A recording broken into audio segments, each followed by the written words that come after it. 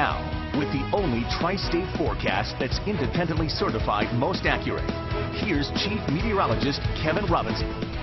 Well, we are dodging a bullet tonight quite a bit in the way of severe weather down across parts of Kentucky and Tennessee. Boy, we really dodged a bullet even last night with the bulk of the severe weather down and heavy rain and flooding down across parts of Kentucky as well. The good news, we don't have to worry about severe weather, but I thought these rainfall totals were impressive. We were expecting 2 to 4 across a good part of the viewing area, and some folks got more than that, believe it or not, especially across parts of northern Kentucky. Look at this, down here in the parts of Robertson County, over towards Mount Olivet, close to 6 inches.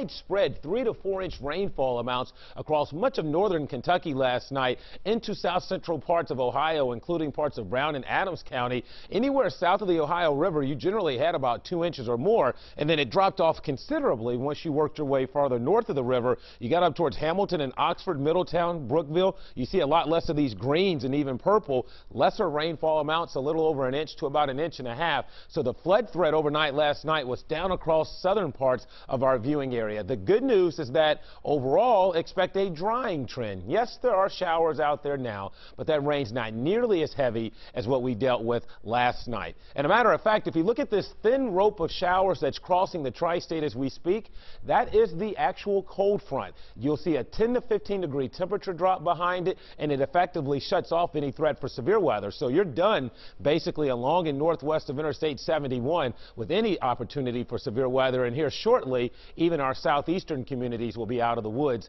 as that cooler air begins to move in here.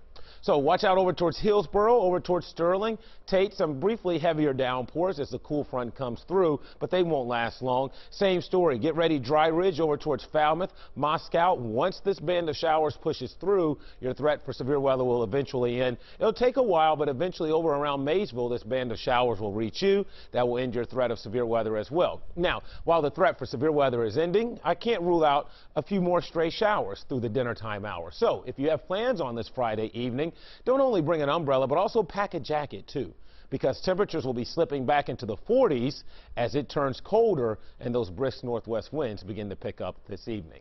So here's a live look outside here atop Mount Auburn. 52 degrees at the airport now. We've got ourselves a north wind at 25. Look at the temperature contrast across the area from 60 in Maysville to 65 in Walton. And then clearly here's the cold front. Look at this, 65 in Walton, but 50 in Florence. That's a 15-degree temperature drop over a matter of about 10 to 15 miles there. So again, that cooler air will filter in throughout the evening hours and end the threat for severe weather for us.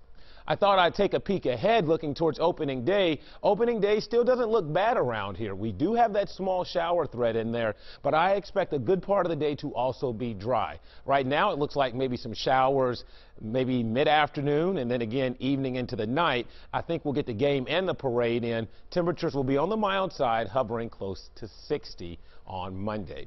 So as this storm center zips through the Ohio Valley tonight, the rain will end. High pressure will slide in here tomorrow. Sunshine returns for the area this weekend. You don't have to worry about any wet weather. Skies will clear overnight tonight. We'll be in the 30s by the time you wake up tomorrow morning.